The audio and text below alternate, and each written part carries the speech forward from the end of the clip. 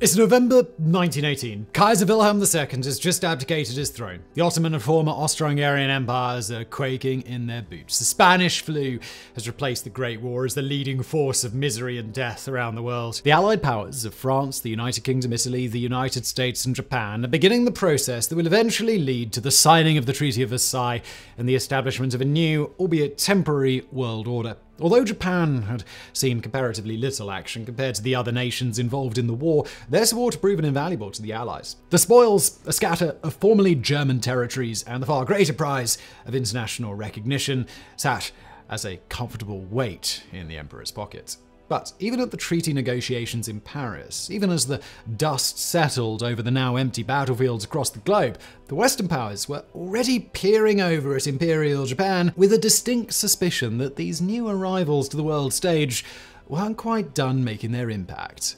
And they were right. Japan had already been unafraid to flex its considerable muscle in acquiring that aforementioned Pacific territory, despite foreign unease about Japan's expansion into China and their clearly greater ambitions. And Japan was under no illusions either. The Western nations had made no secret of their feelings on Japanese nationalism or on the divine right Emperor Hirohito claimed to bring all of Asia together under one central power. The United States in particular had already been pushing their luck, and though Japan politely acquiesced to President Wilson's request that they join the League of Nations, it became very clear very quickly that the racial equality Japan had hoped for would not be part of this new arrangement. Though, by this point, the writing was already on the wall. Between Japan and the West, things were going to go sour. The only questions were, just how long would that take? And just how bad would it get?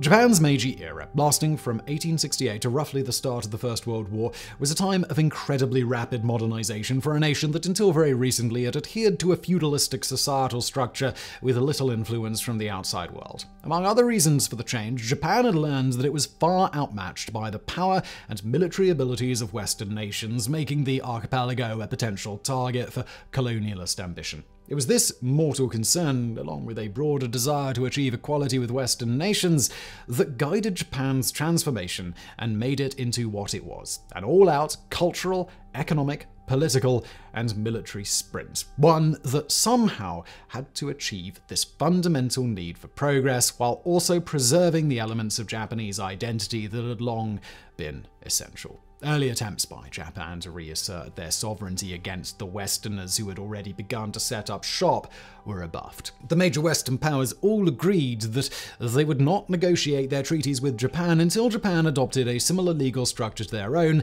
and after decades of reform during the early Meiji period, Japan was able to come to the table and have its demands met. As Japan wrestled for legitimacy among the major global powers of the day, it also turned its attention to neighboring countries and a rising desire to establish regional hegemony. At this time, China was the other local power to contend with, and both China's and Japan's attention was set first on Korea. After decades of diplomatic wrestling, the Sino-Japanese War of 1894 and 1895 demonstrated Japanese superiority on land and sea, and if you want to see a separate video about that conflict, absolutely let us know in the comments and we will oblige.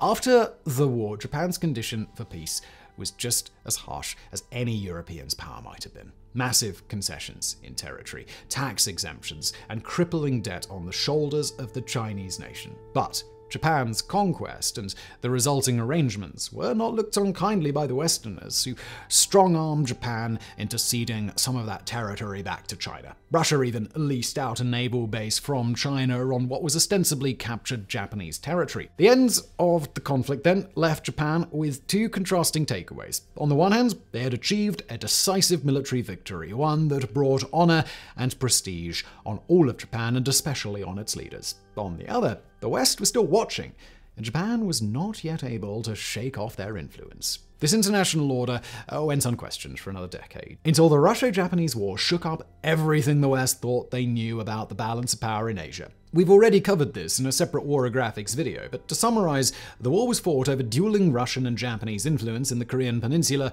and Chinese Manchuria. This saw Japan enter into a defensive pact with the British before attacking the Russians alone and gaining a decisive, albeit costly, victory, from which a treaty, mediated by the United States, ceded Russian territory and interests to Japan. On the world stage, the impact of this sequence of events cannot be overstated. Japan had honored an alliance with one Western empire, defeated a second in battle, and gained an equal seat at the negotiating table with the third. Although the circumstances of the final peace treaty left Japan responsible for its own war debts, it also granted Japan authoritarian rule over Korea, setting off a wave of expansionism that would persevere throughout World War I. By the signing of the Treaty of Versailles, Japan had not only dramatically increased its territorial holdings, but it had gutted Chinese sovereignty in advance of what would almost certainly turn into later conquest.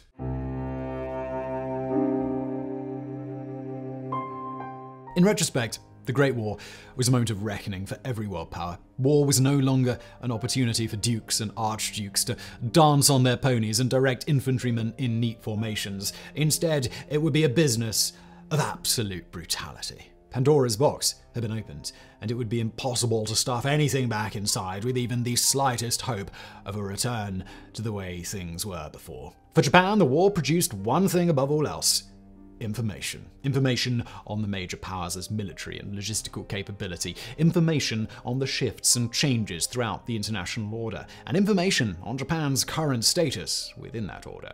Even prior to the Treaty of Versailles, Japanese political leaders were already considering the possibility that total war was the way of the future. If Japan's future wars of expansion were going to be fought under that same devastating set of rules, then Japan would need to be reorganized top to bottom to leverage the archipelago's limited resources and manpower in hopes of victory. Japan had gone out of its way to study the other major powers' own wartime mobilization strategies and used that knowledge to guide the formation of Japanese society. Though the world, and Japan with it, moved more toward democratic systems of governance in the interwar years, the Japanese approach, in particular, viewed readiness for total war as a core requirement for the empire's continued survival.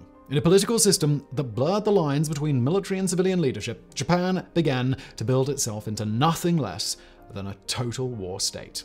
Another one of Japan's key lessons came from their observation on their own shifting position on the world stage. The defeat of Germany in the Great War had been, at least on the face of things, an event that strengthened Japan, both through the acquisition of territory and the opportunity for Japan to continue its alliances with the winning side of that war. But at the same time, it was a clear indicator to Japan that even with all the budding empire's military might, if the Western powers chose to bore down upon it, Japan would not be able to defend itself. German forces had been better armed, better trained, better supplied, with a culture that had evolved along the lines of European war-making for centuries. But they had been defeated all the same. So then, not only did Japan need to shift its thinking toward a future in which total war would be commonplace, but it needed to dramatically upscale its own abilities in order to stand a chance at victory. And finally,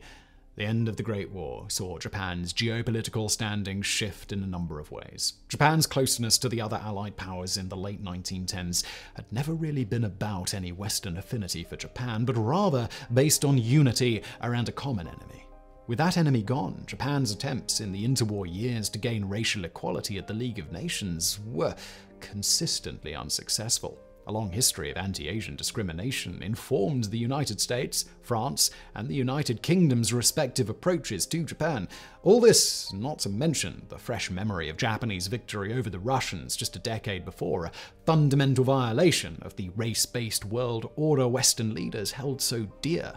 The League of Nations had already begun to move toward an international culture that would discourage wars of aggression and expansion. And with all Western indications being that the rest of the world wouldn't look kindly on Japan's imperial aspirations, Japan took the hint. While maintaining global diplomatic relations, the Japanese shifted their focus toward the Asian continent for the long term.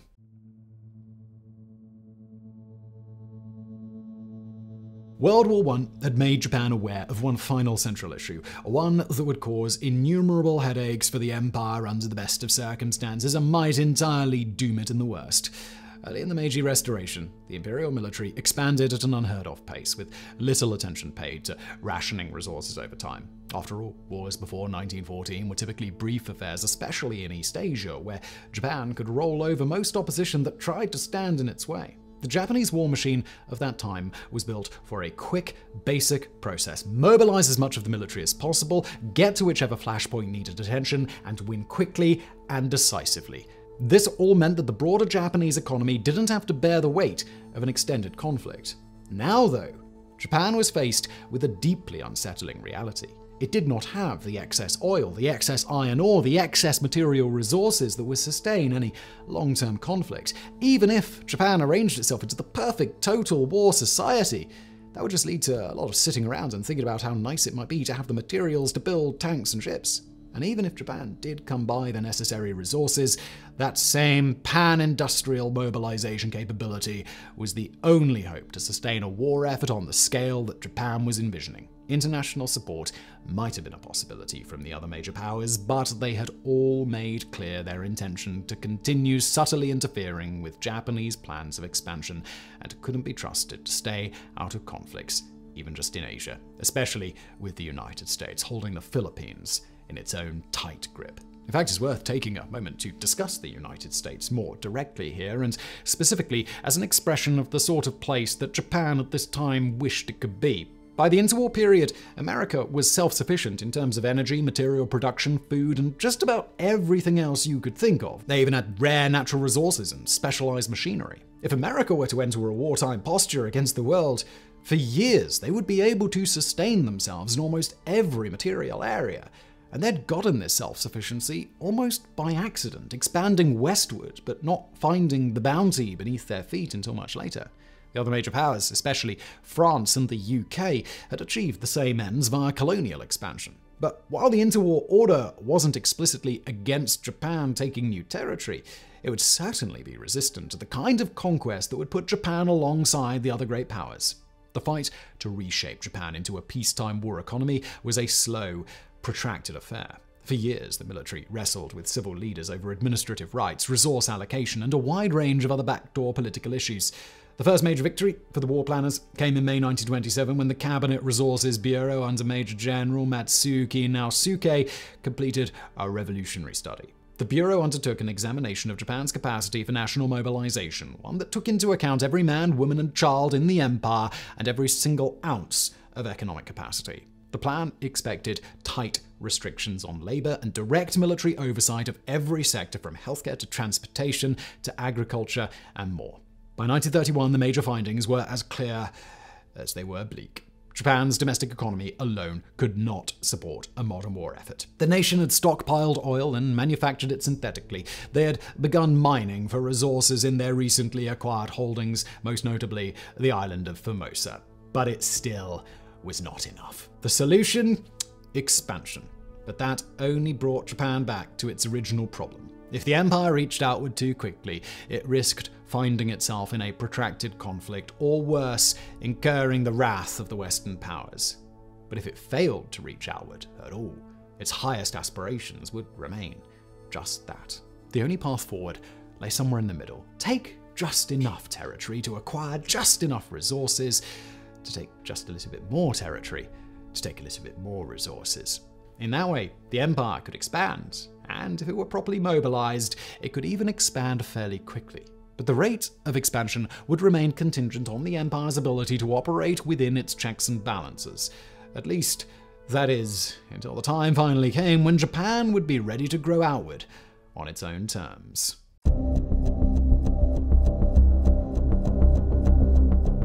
With Korea, Formosa, and its other scattered holdings accounted for, Japan set its sights on Manchuria as the next target of expansion. Hardline extremists within the Japanese military had already been targeting the region for years, with assassinations and coup plots aimed at replacing the region's civilian government. The Kwantung Army, the major Japanese force present in Manchuria, had been operating outside of the control of Tokyo's civilian government, and several military leaders staged a false flag attack on a major rail supply line which gave Japan pretext to invade Manchuria. The central government had already been interested in acquiring the territory, but not nearly this soon, as officers within the Kwantung Army had sought to force their leader's hand. One day after the attack, the city of Mukden was captured by the Kwantung Army at the cost of just 2 men, and the entire region of Manchuria was overrun within 5 months.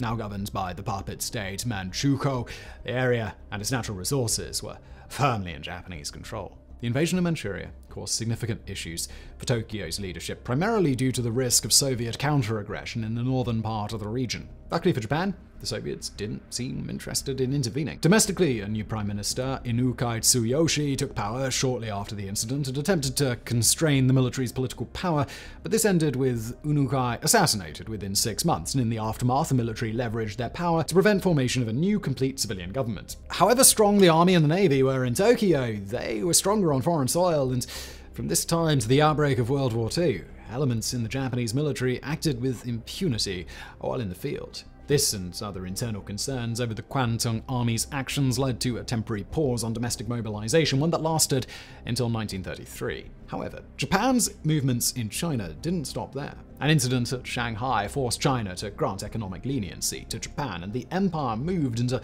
the now former Chinese province of Zhejiang, also known as Rehe. This consolidated their territory there. The League of Nations formally attempted to oppose the action, but emboldened by their enhanced capacity for self-defense, Japan left the League of Nations in March 1933. Beijing agreed to a truce that left Japan's new gains firmly within its grip, and Manchukuo was developed into the empire's center of heavy industry, led by companies directly under the control of the Japanese military. China wasn't out of the fight yet, and both via continued skirmishes and economic measures, the worse-equipped nations struggled back against the oncoming imperial tide.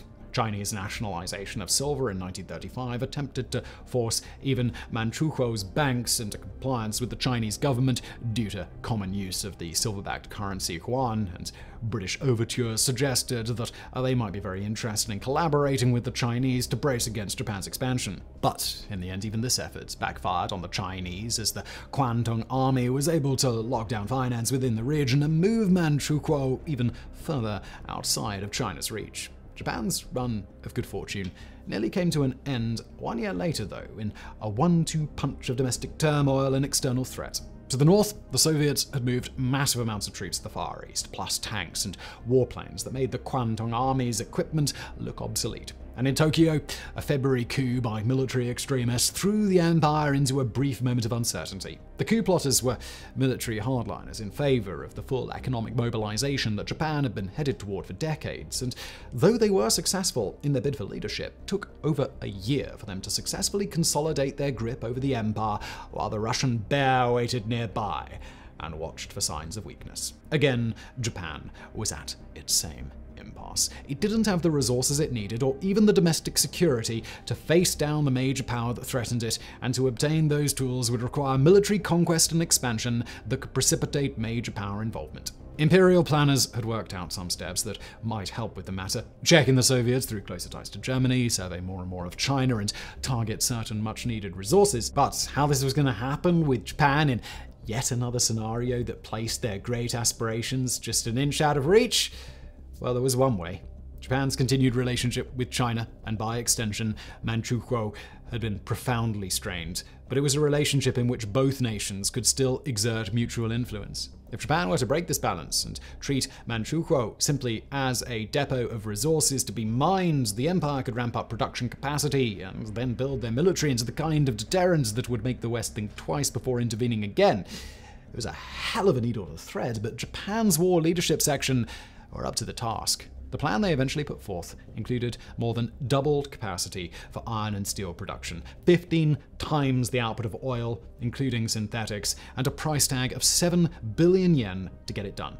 Not only that, but the economy would fall under the direct supervision of a national affairs board with the goal of full economic self-sufficiency by 1941. The plan was radical, politically dangerous, an immense undertaking, and it called for the dismantling of the remaining civilian-run sections of Japan's government. But after more political upheaval and some slight reductions in scope, the plan was accepted in 1937 and formally approved in 1938.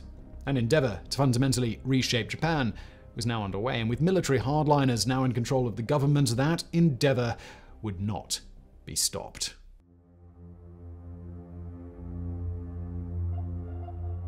On July 7, 1937, imperial ambitions in China came to a head. For months, China had been preparing its own military for what seemed a more and more inevitable descent into violence, which Japan interpreted as a threat to Japanese interests in Manchukuo and surrounding regions. On the 7th, a skirmish broke out between Japanese and Chinese soldiers at the Marco Polo Bridge, incurring significant losses on both sides. Japan mobilized troops in massive numbers, and both Beijing and the port city of Tianjin fell to the Imperial Army within weeks. The Second Sino-Japanese War was now underway, and though this is a conflict that deserves a war graphics piece of its own, suffice to say that Imperial expansion was swift and decisive. Shanghai fell in an intense 3-month battle, and shortly afterward, the Chinese government's seat of power was brutalized in an act that would later become known as the Rape of Nanking. Several other major cities were also captured by the Imperial Army, and massive swaths of territory were secured under Tokyo's control. These events were catastrophic for the people of China, leaving a brutal legacy that still perseveres to this day,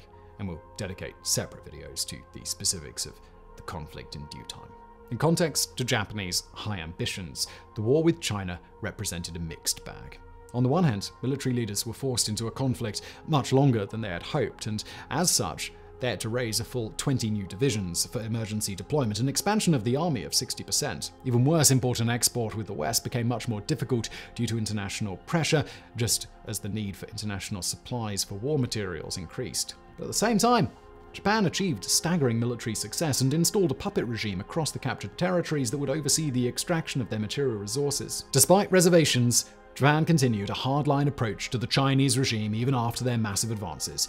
China could meet the Japanese on the battlefield or to negotiate surrender. At home, Tokyo proposed its national mobilization bill, and the consequences were sweeping. Every subject of the Japanese Empire would be required to register their professional and technical abilities, which they would be compelled to use based on the needs of the government. The empire was at liberty to seize land and facilities, expand or restrict factories, and reassign civilians at will. Media would be nationalized, and police, schools, and educational materials would be aligned to the goal of promoting a great Japanese empire. The bill came at a moment of high patriotic spirit in Japan, accompanied by an annual budget that more than tripled usual imperial spending, and the military was able to successfully force it into law. Factions within the Japanese government did attempt to resist legislation, all too aware of the risk of overextension if Japan continued to fight in China while attempting to be ready for war with the Soviets or other Western powers by 1941. But ultimately, the nationalist fervor of time, plus the deep hold the military had formed on civilian government, was too much to oppose. By this time, Japan was leaning heavily on foreign governments for their imports, especially the United States. That relationship, though, was quickly becoming untenable. During the Japanese attack on Nanking, an American gunboat had been sunk and many of her seamen had been killed. Moreover, the American public and its political leaders were shocked again and again by the Imperial Army's brutal treatment of civilians in China, especially when their aggression was carried out by guns firing American ammunition or planes built from American steel. From the middle years of the decade until 1940, relations between the US and Japan slowly devolved and eventually broke down altogether. But as the Americans left Japan's diplomatic orbit, the Nazis came in to fill the void. In November 1936, Japan had signed the Anti-Comintern Pact with Nazi Germany in a relationship that would persevere after the Germans exploded through Europe in 1939 and 1940. The Tripartite Pact, also signed in 1940, allied both nations as well as Italy, granting each other a partner in case of foreign declaration of war.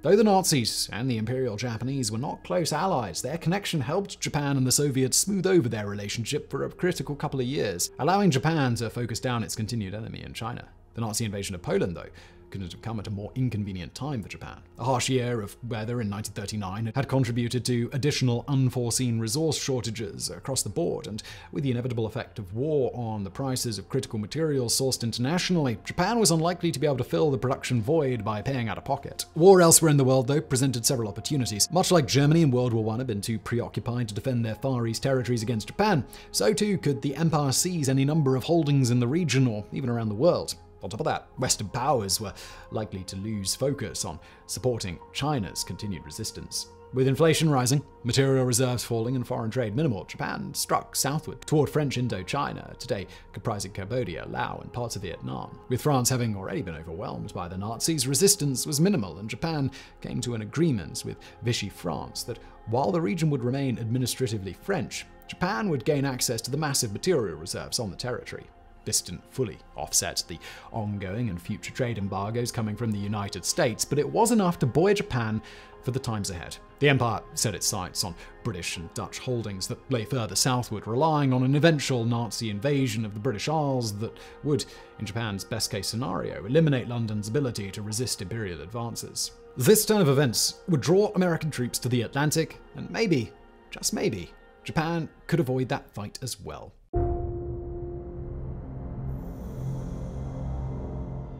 As Japan closed in on the territorial holdings that might finally grant it self-sufficiency, it did so with a relatively clear view of its own abilities. The war in Europe was now in full swing, and if the attack on British and Dutch territories, now called the Southward Advance, did commence, Japan would have to anticipate the worst: war with Britain and the United States. That was a fight Japan could sustain for 2 years in its current state, but if it could capture those territories and maintain supply lines to the Japanese mainland, that 2-year window could be extended significantly. If the Southward Advance were to happen, though, it would mutually exclude any war with the Soviets. Japan could only withstand them if it had British and American material support, which of course the Southward Advance would guarantee as an impossibility. As Japan attempted to find some level of balance in its plans for the Southward Advance, it continued to suffer from the same resource problems that had been a thorn in its side from day one. Production quotas still weren't where they needed to be, and Japanese civilians were bearing as heavy a load as they possibly could. Inter-service bickering between the army and the navy was constant in Imperial Japan, and military leaders saw no apparent benefit in putting their differences aside to support Japan's common good. And diplomatically, the United States gave no sign that they would avoid a war on 2 fronts, while Japan had also caught murmurings that Hitler may be looking to attack the Soviet Union sooner rather than later. Caught between a rock and a hard place, Imperial leaders decided that if the Southward Alliance were going to happen, it would need to happen immediately, and if possible, bloodlessly. This would allow Japan to make their southward gains before the Soviets were brought into the conflict, and then swiftly pivot to a north-facing defensive and a possible battlefront against the Americans. There were a mess of details to hash out, contingency plans to be put in place, and still the fleeting hope that international matters in the Pacific could still be resolved peacefully. On June the 22nd, the Germans invaded the Soviet Union, causing even more confusion over what would be the right path forward for Japan. But in the late summer of 1941, the Americans put a stop to Japan's internal debate with a freeze on Japanese assets and a complete cut-off from Japan's supply of American oil. Though the Americans had hoped that this would stop Japan's southward advance, they had precisely the opposite effect. With the true lack of any other options to obtain material resources, Japan had only one way forward: defend the North from whatever Soviet advances may come, and take everything they could in the South, no matter what force was necessary. Knowing this would draw the United States and Britain into the conflict, Japan began preparations for a preemptive strike on both powers by the end of November 1941. It's crucial to note here that even as the Japanese military planned invasions into Malaya and the American-held Philippines, their internal doctrines and discussions still seemed to think of these acts as survival measures. In fact, the Japanese Navy Minister referred to them as final measures for survival and self-defense, to be taken if diplomacy with the West did not achieve any final breakthrough. Internally, Japanese leaders were still fully aware of just how destructive, just how much of an uphill battle a war with the West would be. Japan pushed off its deadline to commence the southward advance as long as its inter-service battles and resource depletion would allow. And both Japan and the United States did try to find some sort of non-violent resolution, but none came. On the 8th of December 1941, Japan launched a near-simultaneous attack on Pearl Harbor, the Philippines, Guam, Malaya, Thailand, and Hong Kong. From here, the events of the Pacific Theater of World War II would see Japan expand further across Asia and the Pacific, trying desperately to gather the territory and resources that it needed to prevent its own war effort from flaming out. Whether or not it ever came close to reaching equilibrium, we won't ever truly know. But in the end, Japan's great gamble would fail, the war would be lost, the empire would fall, and with it, Japan's ambitions of ever reaching true self-sufficiency on its own terms.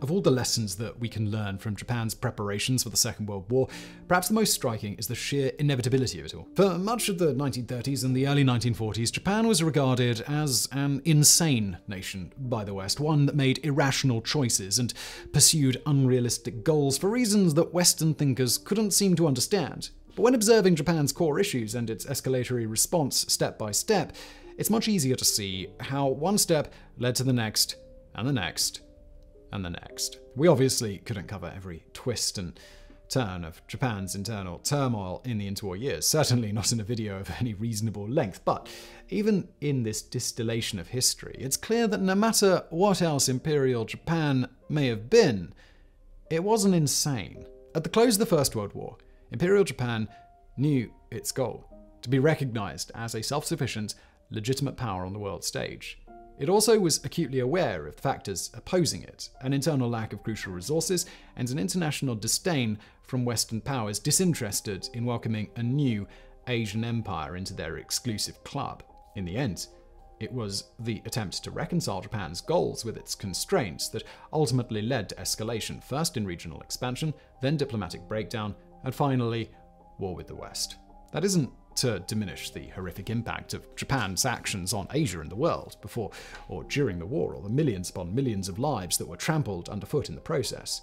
But every atrocious act throughout history is, in some way, rational from the perspective of its perpetrators, and so too is Japan's charge towards self-sufficiency. On the eve of Japan's ultimate attack, after both the army and the navy had agreed that the South would advance and the strike on Pearl Harbor were about to commence, a Japanese staffer at central headquarters in Tokyo penned the words, "At last, the arrow leaves the bowstring." And for all of the carnage of World War II, for all the shock Japan's attack caused the West, the situation was fundamentally different from Japan's perspective. The arrow left the bowstring, yes, but only after it had been drawn back so tightly that the tension could only be resolved in one way: whether for the best or for the worst. The arrow would let fly.